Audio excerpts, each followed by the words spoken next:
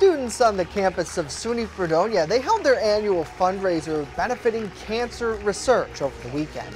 The event took place at the university's Steele Hall Fieldhouse from 2 o'clock Saturday through 2 o'clock Sunday morning.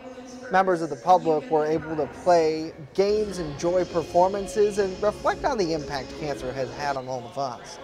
Because of the pandemic restrictions, the program struggled in the last few years, but organizers say they're hopeful for the future of this event with a positive trend in attendance up from both students and community members alike. This year we were able to build such a strong connection with our community just by going out and talking to people, because everybody has been affected by cancer in some way or another. So we've been able to reach so many more survivors and caregivers and have them here with us today. I'm so thankful that there's so many people here today to support. Yeah, such a great fundraiser for sure. For more info on their mission of Relay for Life, or maybe to make a donation yourself, you can visit their website by checking out cancer.org. We'll have a link to that with our web story at WNYNewsNow.com.